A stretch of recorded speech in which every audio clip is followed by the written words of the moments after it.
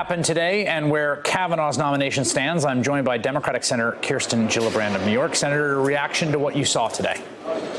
Well, I thought Dr. Blasey Ford's testimony was incredible. I thought she was so heartfelt. She spoke her truth so passionately, with such candor, with such emotion. I was really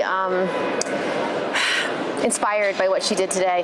I thought the second half, though, was so discouraging. I thought the way Judge Kavanaugh started with partisan attacks, it really made me question his fitness for this office, for the fact that he does not have the temperament or the character or the honesty or integrity to be a Supreme Court justice. I was really disturbed by the second half of the hearing and disturbed by my Republican colleagues and how they acted and what they said.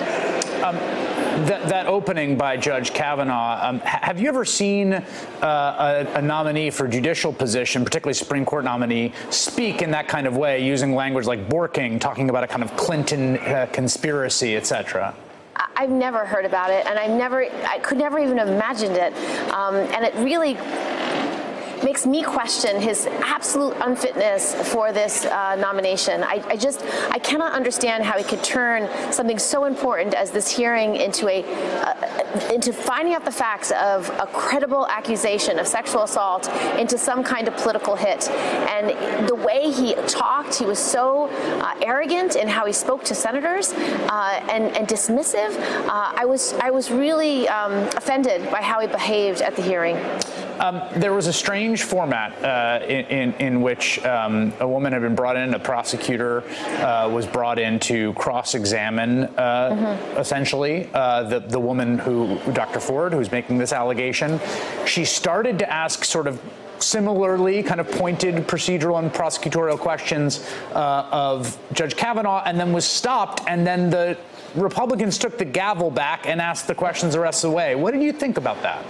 Well, I thought her role in the first place was highly concerning. The fact that they asked a prosecutor to ask questions of Dr. Blasey Ford as if she's on trial. She's not on trial. She was bringing forth credible allegations that this committee needed to assess and then look at Judge Kavanaugh and assess his credibility. And then the fact that she starts to question Judge Kavanaugh and then is cut off by the Republican senators and dismissed. I mean, it really wasn't fair, and it just goes to the heart that this hearing was never set up to be fair. It was never set up to get to the bottom of it. The fact that, again, Judge Kavanaugh could not answer the question. 5 Democratic senators asked him, will you ask for an FBI investigation? And he could not say yes, not once. He continued to obfuscate, to pivot to different issues, to filibuster and talk about things that was not being asked about. I just thought his behavior and the content of his testimony was absolutely inappropriate. Do you think he was lying? Yes, I think he lied several times. The fact that he kept saying, oh, yeah, I love beer. I mean, honestly, and then couldn't possibly say, no, there was no evening when I drank so much I didn't remember, even though he made jokes about it when he took his road trip with his buddies to watch the baseball game. I mean, it's really shocking to me that he could be so direct in not telling the truth about his drinking and how it affected him. Do you think he was lying about the core substance of the allegation? Dr. Blasey Ford said he assaulted her. I do. He said he's innocent. You think he remembers that night and is lying about it?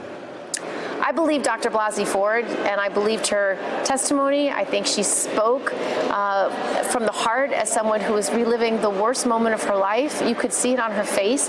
This was something that was traumatic, deeply troubling for her whole life. She told the truth, and that was very clear. And I don't see how possibly what he said could possibly be truthful given what she said. So I think he wasn't telling the truth, and I don't believe him. You know, we're at a moment, obviously, in the country, the sort of profound reckoning and awakening around questions of patriarchy, sexism, gender inequities. What was today? What was the spectacle of today that all of those men on the Republican side of that dais, Brett Kavanaugh, Dr. Blasey Ford, what message did it send?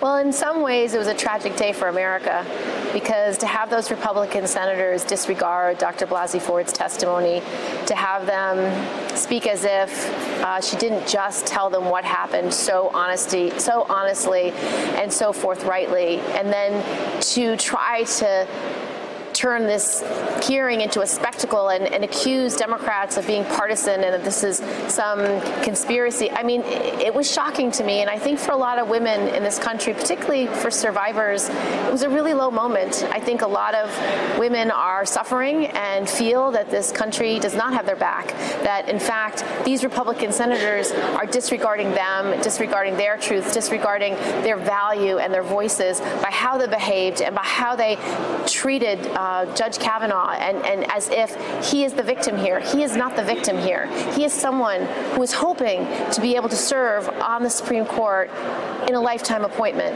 He is being given an extraordinary opportunity, and he showed so little humility and so little gratitude for the opportunity he's been given. And he turned this entire hearing into a sad story about himself, that he is somehow the victim here. That is not the case. And I just want to say that to Dr. Blasey Ford, her courage, I mean, she's the hero, and she's the one who spoke truth to power in a powerful way and in a truthful way that I think inspired people across this country. It's a tough day. Yeah, I think that's inarguable. Senator Kirsten Gillibrand, thank you for joining me. Thank you. Hey there, I'm Chris Hayes from MSNBC. Thanks for watching MSNBC on YouTube. If you want to keep up to date with the videos we're putting out, you can click subscribe just below me or click over on this list to see lots of other great videos.